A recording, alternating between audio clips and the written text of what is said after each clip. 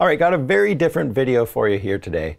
I am going to be looking at Ableton Live 11 and the Push 2. This video is a long time coming because I purchased this combo almost a year ago. So I've had it in my studio, I've played around with it just a little bit, but really haven't had the time to invest in learning a new piece of software. So no, I'm not going to be leaving my other programs anytime soon, but I am primarily an educator and I want to be able to communicate with people who use Ableton Live, which is apparently a very large portion of the DAW world. I will be able to show it in future videos. I'll be able to show software, other programs running inside Ableton Live. And I'm also excited about exploring the world of Ableton exclusively. So the plugins and effects and stuff that come just with Ableton Live. So in this video, I'll be going over my first impressions over a year of the software and the hardware connection. So how does that integrate? You know, like if you are used to a Word Like Machine, what can you expect with the Push 2?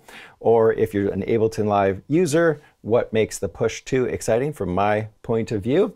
And in future videos, of course, I'll be getting into the software, maybe tutorials on some of the Ableton Push stuff as I become more familiar with it.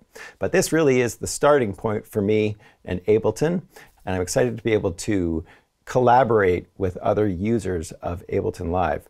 I've got my Beats and Chats show, so if you haven't seen that, make sure you click the links in the description. My first two guests were Knox Squared and Sanjay C. Sanjay C, of course, uses Ableton Live, and I really didn't know what I was doing when I was hanging out with him. And I've already filmed my third episode with one of the greatest musicians I've ever met, and this guy also uses Ableton Live. I won't give it away. I'll put a link in the description once it pops up. But right now it's kind of a secret, and I'll be editing that video soon and get that up so you can watch that interview as well. So let's get into my impressions of the software and the hardware and see how Ableton does its thing. So the first things I should mention are my experiences with Session View and the Arrangement View. So Arrangement View is the traditional way of working with the DAW, which is kind of left to right. And for whatever reason, Ableton has decided to put the inspector, as we call it in Cubase, over on the right-hand side, which takes your brain a little getting used to, I will say. But this is arrangement view, left to right. You know, you record stuff, it goes in a linear fashion. And then there's the session view, which is similar to the way of working with Machine. And I love working in that kind of pattern-based world. So you start with a clip, you start recording into a clip. They are little patterns that are going to repeat. And then over here on the right-hand side, you're going to be creating scenes. So each one of these is a different track. So you could have something like a bass here and a drums here, piano over here, and you record all the different clips, and then you just click on the clips that you want to play in each scene. The thing with this program, the thing that I have to remember is that it's called Ableton Live for a reason. And it definitely began as a program that was meant for people who wanted to create clips in a live scenario, have them trigger, have them play back, and that's what one of its major strengths is. And I am not even scratching the surface of that aspect of it right now. And so it's kind of unfair for me to come into this world and go, okay, what does it do? Oh, it doesn't do this or it doesn't do that. That's terrible. How could it possibly not have that feature? But then you realize, no, this is meant for something different. And it's going to take me a while to really understand what that means. I do have some live videos where I've created music on the Machine and the Machine Plus and recorded stuff, tracked stuff, and did it all in a live looping way. But Ableton apparently is designed for that from the ground up. So that is something that I'm gonna have to get into. I did play around with Session View a little bit, and I came into a roadblock which also affected me in Arrangement View. And that was where if I was playing with something in Session View and I had a bunch of clips that say one clip that's a drum beat, and another clip that's a bass line, maybe 4 bars, the drum beats maybe 2 bars, and then I went to a piano track and played something in on the piano that was maybe 8 bars. If I went over to the editor of my little clip and started at, say, bar 4 of my piano clip, then what would happen is every time I press play, if I had to go back and do some editing, every time I press play, all the other clips would restart. And I couldn't find any way, any possible way to have clips start in sync with my, say, my long piano chunk or my long piano clip. If it starts at bar 4, then the other clips should start at whatever they would be at if I was at bar 4 on the piano clip. So this is all sounding very confusing. So let's just make a little drum beat and I'll show you what I mean. Because I really do want to reach out to any Ableton users out there and find out, how do you deal with this issue? So we're going to deal with that issue. Then we're going to get into arrangement view, and I'm going to show you a piece of software that I think is absolutely essential for working with the Push 2. And it's very cheap. And I'll put a link in the description to that. Okay, so let's just put a beat in and we'll just play with session view just for a minute, just so you can see what the session view thing is all about. So let's go look at the browser of Ableton. And up top, we've got the browser here, and I'm just starting to organize my categories of favorite things, favorite sounds, and stuff like that. The browser does work pretty well. I just really wish that we had the ability to go into something like drums and choose styles. There is no thinning down of the data in this browser, patches and sounds by genres and stuff like that. So if I'm looking for drums, you're just kind of going through a monstrous list of drum sounds that comes with this full version of Ableton Live. I'm really just gonna have to sit here and go through them, find my favorites, because there isn't a way to thin stuff out. But they do give you a preview of the sound as you arrow down. So these are some of the stock kits that come with Ableton. We can also go over to the Push and do the same thing. So we can go to drums, and then you're just going to start going through all the kits.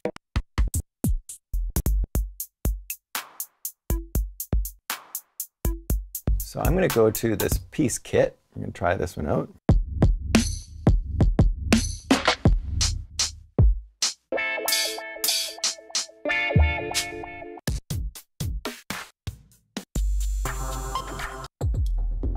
Really beautiful display. I love this one big display here. So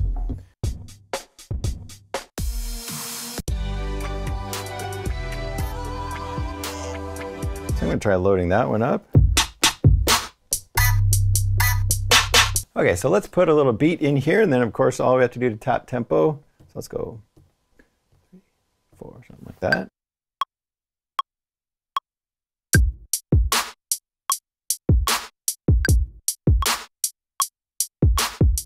And then I can double click on my clip here and see it in the bottom, just like we can see in all sorts of other programs.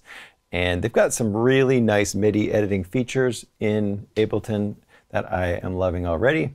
We won't bother looking at that kind of stuff just yet, but let's just have a look at what I've got recorded. I'm going to hit quantize on my Push, and then we can see that it's popped up. And if I just hold down the quantize button on the Push, then we're going to see the quantize settings, which I love. I love how easy this kind of access is. So let's try cranking up the swing amount a little bit, and then quantize that and see how that sounds.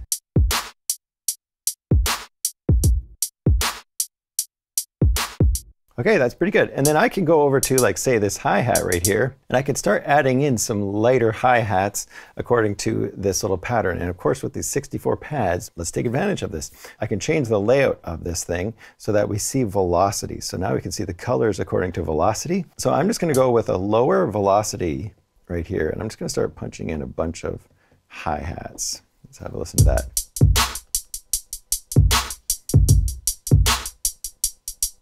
There we go, quantize that. So you see how easy it is to start entering in drum hits. You've got this thing laid out right here. You've got the velocity over on the right-hand side. It's a really beautiful setup. And then of course we've got the view of everything right here, which is also really nicely done. So we've got like our snare right here.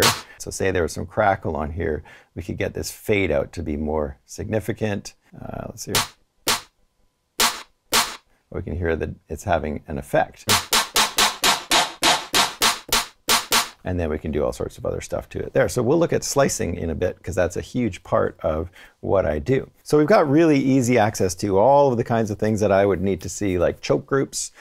We've got different ways of processing each one of these sounds. Everything can be done in that sense with the controller. I'm really impressed with that. Now let's put in a bass. So I'm going to go to my next track. I'm just going to click over here. I've got a MIDI track already, and I'm just going to go add device, and then we're going to go to an instrument. Let's look at operator. This one is really impressing me. So let's go to maybe ambient and evolving.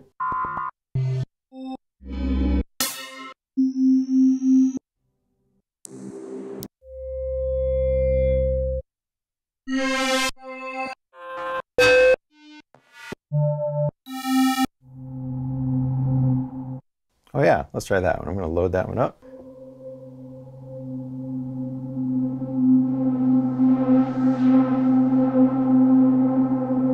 So right now our attack is 2.7 seconds. Let's crank that way down.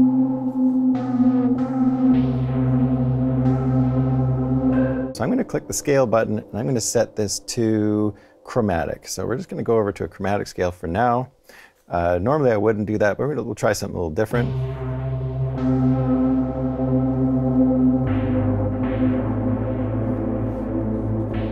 On the chromatic scale layout, I'm going to set it to minor. So it's still chromatic,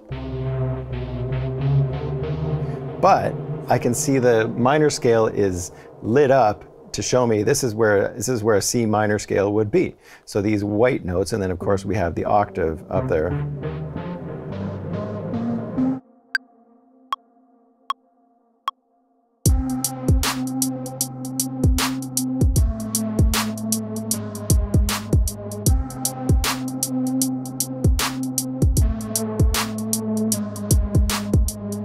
The last thing I want to do is add one more track. So I'm just going to go add track.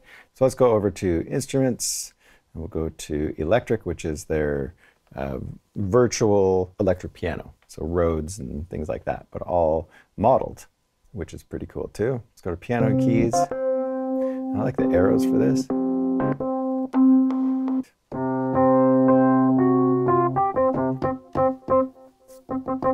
Let's make the reverb a little longer.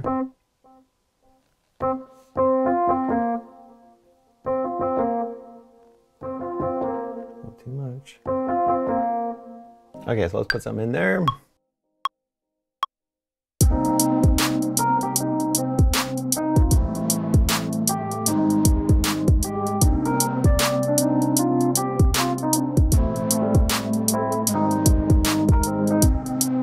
Okay, so we've got a simple little thing played in there. I'm going to go over to quantize. And let's go to quantize amount and let's hit it to 50%. So I do kind of like a iterative quantize to it. So now when I press quantize, everything gets 50% closer. So you can hear I made a bit of a mistake right here. And here is my issue with session mode, and something to be aware of is that when I go to this spot to play back, if I press play from right here, you'll see that all of the other clips start over from their beginning. I'm going to hear everything else incorrectly at that point. So if I was arranging something, you know, the bass instrument would be on the wrong note and the horns would be on the wrong note or whatever. So if anybody knows of ways around this, or let me know how you deal with this kind of issue if you love working with Session View, because I like working with Session View a lot. I really like working with patterns. It's a different way for composers to think. So the next thing we would do is go over to our arrangement view. So I can go back right now. I can press record in here and record or capture those little patterns that I just made.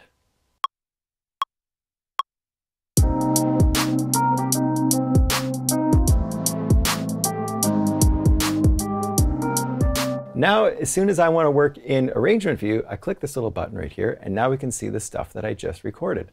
So by just pressing the record button, I'm capturing what I'm doing over here. And I could have gone back over to session view and chosen my patterns and stuff like that. There's also other ways to get your patterns from session view over to the arrangement view. So once we get over to arrangement view, this is again a place where I found myself really desperately needing something in the push controller. So when I press play right now, it's always going to start from the beginning.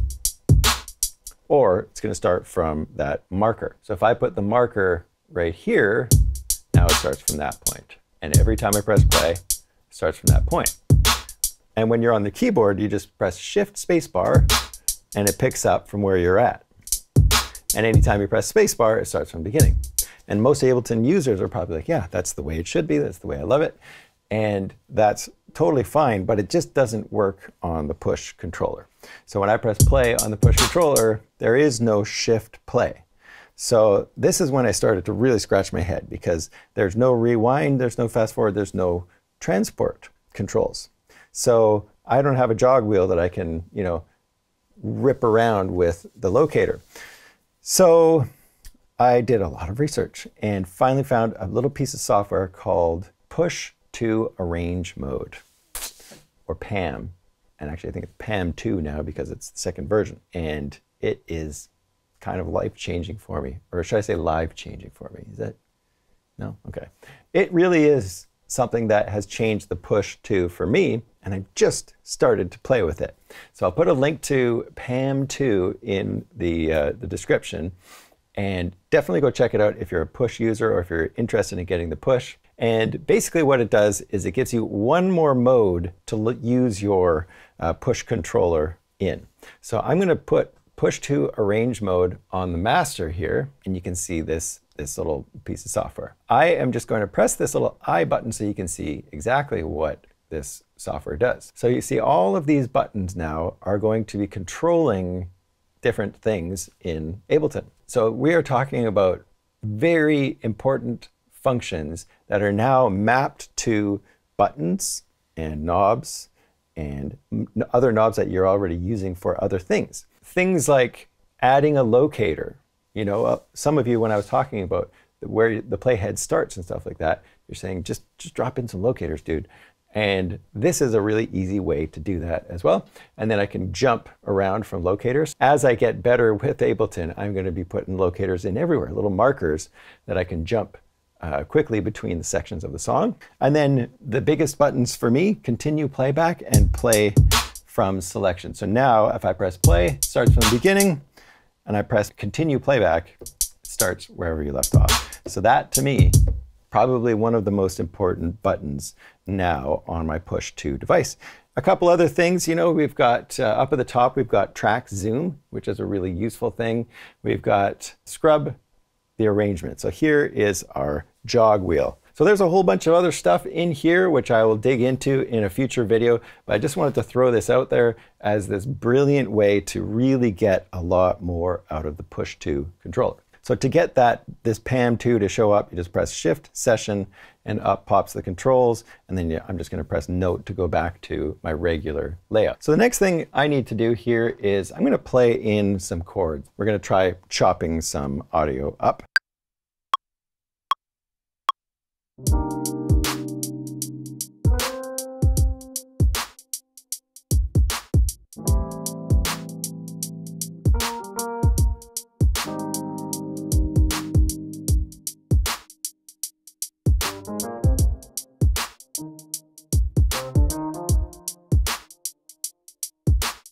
Okay, so I've got a couple of things played in there, and I'm going to turn those into audio. So all I need to do here in Live is right-click on the track, and I'm just going to go freeze track, and then I am going to right-click one more time, and I'm going to go flatten track, and it turns it into audio. Click on that chunk of audio, and I'm going to go over here to the controller and hit convert, and I'm going to convert that into a simpler, which is their sampler. Now we've got my audio right here. And because I kind of played it freely, I didn't play to the click necessarily. Now what I want to do with this is put in some slices. As we see, we've got a couple of different controls up at the top, and I'm just going to click to mode, and I'm going to go to slicing mode. And one thing I love about the Push 2 and about Live here is the ability to warp things, to change the speed or the pitch of something independent of each other. So you can change the pitch very easily without changing the speed, and vice versa. And then you can go and slice things and still warp things after the fact. So that, to me, hasn't been done as well as it has been done here by any other program. So we've got our slicing mode, and I am going to go here and slice manually. So I'm going to set slice to manual. And this is a very simple process. So I click the first one, I drop in a slice, and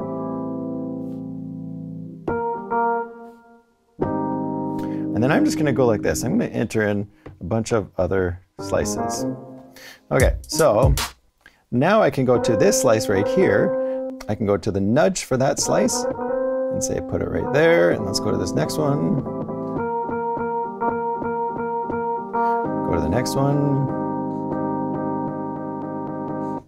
And then we've got all these other slices. So let's take this one here, and we're going to nudge that to the end. And And then this one we're going to put to this one. And then this one we'll put right here. And then this one we don't need. I'm going to hold delete and then click on it. There we go, slice 6 deleted. Very, very easy to go through and start doing my favorite kind of slicing stuff to this with this software. So next thing I'm gonna do is put a compressor on there because we just need to get the volume up on these slices. So I'm gonna go to my basics here and I'm just gonna click on compressor, which is kind of like their basic compressor. And all I have to do is grab the actual folder and drag it right onto this track. Here's where things get really, really fun. You get to see the audio sort of cruising through this little compressor on the push or on the software itself. And I've never seen a visualization like this. But let's go and crank our threshold down. And then let's go to our ratio, crank that up a bit. And now you can see how much it's pushing down with a little line up at the top, which is just so brilliant. It's like an instant visual feedback and showing the person what a compressor is actually doing. The visual feedback on the Push 2 controller with effects and synthesizers is fantastic. I am totally impressed with that, and I can't wait to see what other surprises I'm gonna get along the way.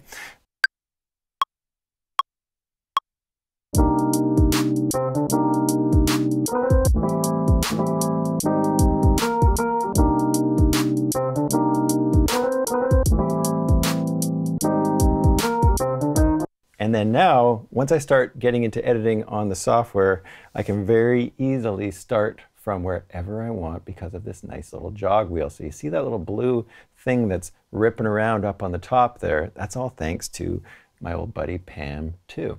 Now when I press play on the regular thing, it starts from the beginning. If I press play from here, it's going to start from wherever I stopped. And then if I move my jog wheel around, that little blue guy moves. And then now I can press this other one, and it's going to start from wherever that point is. So really going to be easy for me to rip around the project thanks to this little piece of software. So it's kind of a no-brainer, and it's super, super cheap. I think it's going to cost you like 10 bucks, under 10 bucks. So other than that, let's just have a quick look at other things that I'm really excited about because this video is going to be like 6 hours long. I'm just going to go add track, and we're going to go back over to something like that operator. And let's just go to bass.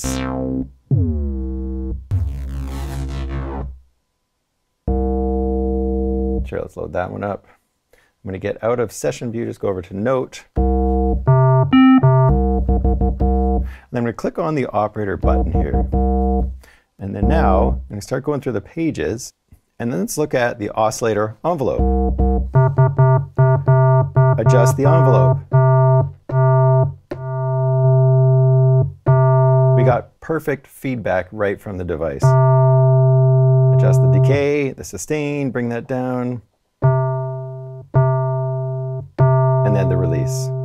It's like turning every one of their synthesizers into an actual hardware synthesizer, but with this display as feedback. So if you think about it, with their own devices, this controller is beautiful. But the problem is, I've found that it doesn't play really nicely with other virtual instruments. So that's something you're gonna have to map out on your own. So I do wish that Ableton would support other software and give you the ability to load up something like Omnisphere and really see a beautiful layout for Omnisphere on the Push 2. So hopefully we get that kind of collaboration in the future, but right now it's just not kind of there. So amazing piece of software, amazing piece of hardware, really excited about getting into the whole world and discovering all of the instruments that they've got in Ableton Live. It's not about just one piece of software on my channel, it's about making music and creating music and crafting music, all of that kind of stuff. And I think the more I can speak to a wider audience, the better I will have a chance of getting what I want to teach out there. So if you're new here, hit that subscribe button and the bell, and I'll see you in the next video.